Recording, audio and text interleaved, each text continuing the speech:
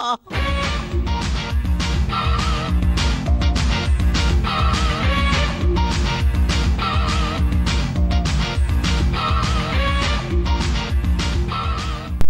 my name is Peter and I drew round a card template lots of times to make my jigsaw picture. Then I coloured it in.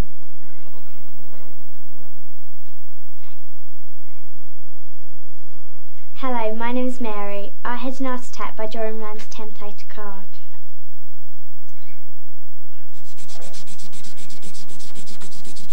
Hello, I'm Tim.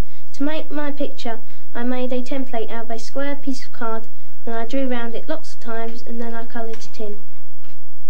Ah, that's a good idea, isn't it? Create your own jigsaw pattern. But first, you have to create your own jigsaw piece. And to do this, cut out a sheet of thin card, roughly 10 centimetres by 10 centimetres, and draw a very simple shape into one side. So there's a triangle into that side, and then another simple shape into one of the adjoining sides. And you can use any of the two sides as long as they are adjoining. There we are, very simple shape like that. Then cut those shapes out so you have something that looks like that. Now watch this.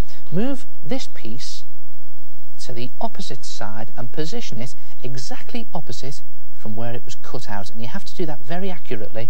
I'm just doing it quickly here to show you. You can maybe measure it with a ruler and do the other piece and put that onto the opposite side, exactly opposite from where it was cut out. And when you've done that, tape them into position very carefully and you have a jigsaw piece. There it is.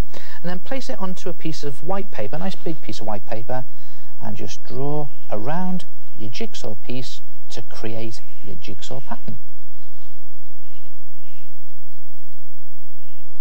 And round to the beginning again, and there it is. There's the start of your pattern. And then simply move your jigsaw piece and just slot it in there like you would a jigsaw and continue with your pattern.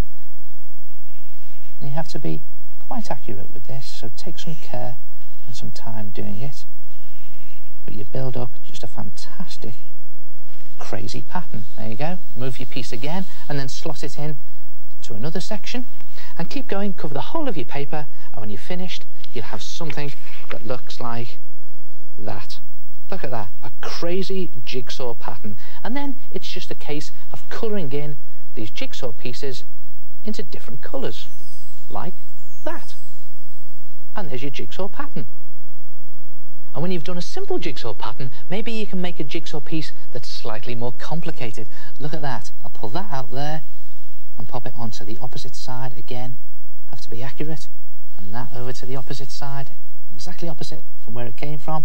And when you tape those pieces together, you got a piece that looks like that. Look at that, that's wild. And that creates a jigsaw pattern like this. Look at that. And then you can get really silly and make it very complicated. Look at that. And again, it was created from a square, and that creates this pattern. And I've even coloured that pattern in with coloured patterns. Try it yourself.